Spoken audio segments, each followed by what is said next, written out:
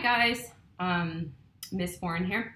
Today I'm going to show you alternative glazing techniques to use on bisqueware. So this guy is bisqueware. He's come out of the kiln. He has been fired, and if you're not sure if it's bisqueware, hold it up to your ear. If you hear a ping, ping, ping, that means it's bisqueware. If you hear clunk, clunk, clunk, it has not been fired. Do not glaze it or paint it. Another way to check, lick it. If your tongue sticks to it, that means all the moisture's been fired out of this clay and it is now bisqueware, and your tongue's just gonna wanna stick to it like a sponge. Okay, anyways, moving on. You don't have to lick your piece if you don't want to, but it's another way of checking to see if it's bisqueware. So I'm going to show you 3 methods for working with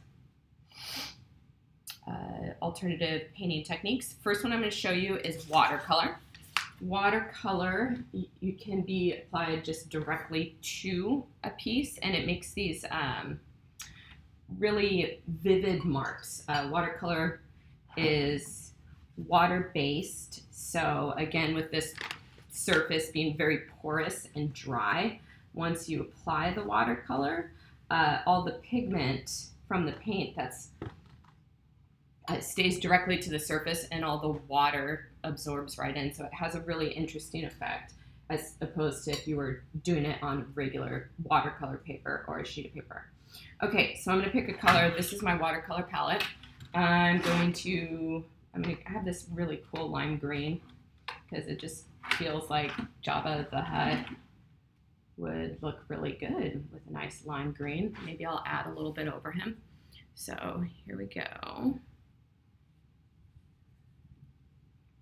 Let me adjust the light bit for him. And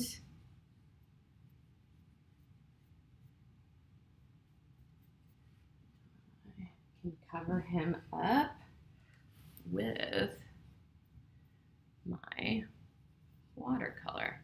You can get really faint marks with it, or by just watering down your watercolor.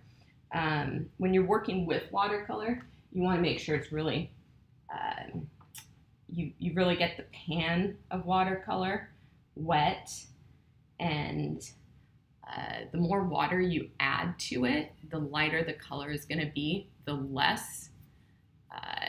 the darker it's going to be. So remember, you want to keep this kind of fluid. Watercolor doesn't work the same as if you were to squirt out paint from a tube that's already prepared in its form. You have to make it into the consistency that you want it. So I'm going to pull this over here, add a little more.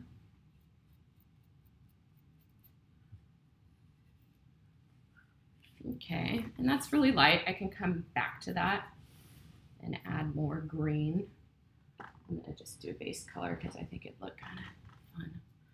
Okay, happy trees, like Bob Ross, but not really. It's like a Bob Ross demonstration, but on clay. And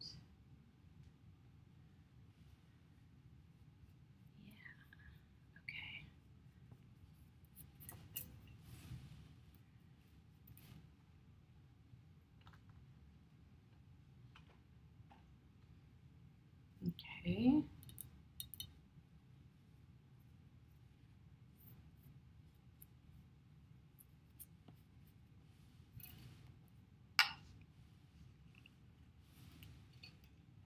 Okay, so that is a little bit of watercolor. I can continue to add some more stuff to him.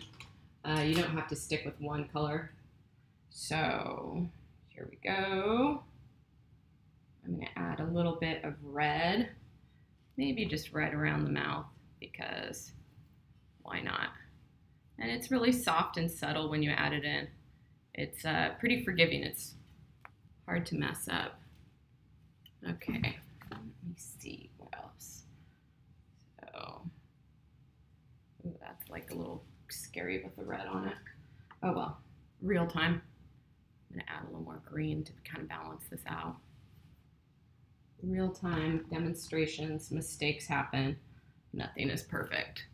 And I don't want it to be. Okay. A real-time demonstration with mistakes happening. Currently, I'm trying to blend out this mouth that I created, and it looks like just this big old lipstick smudge, so I'm going to try to blend him out a little bit more.